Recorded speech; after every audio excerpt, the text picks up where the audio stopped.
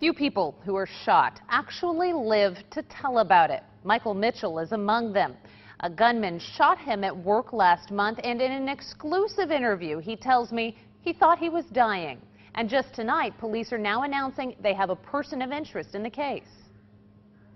It's like a perfect circle. Shot in the back. It just felt like a warm piece of steel entering and exiting my body. As pain set in at this Grandview car dealership last month, Michael Mitchell, the finance and insurance manager, just 2 weeks into his new job, thought he was dying. I just stayed awake and I just stayed alive, I guess. So I just kept going. He says early that cold February morning, a customer came in. The only skin that I could see was just like from here up, just because he had like a scarf around his mouth, so I couldn't really see much. With his sister Tara by his side, Mitchell tells me the customer started acting oddly.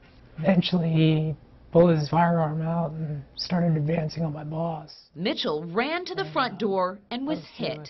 His foot-long scar and entry and exit wounds, reminders of his brush with death. The first thing that I'm focused on is just building my strength back and getting better. Mitchell says that the gunman made no demands. He says he didn't know that man and doesn't know why he did it. Police tell us tonight that no one has been charged and no one is in custody, but they are looking at a person of interest in the case.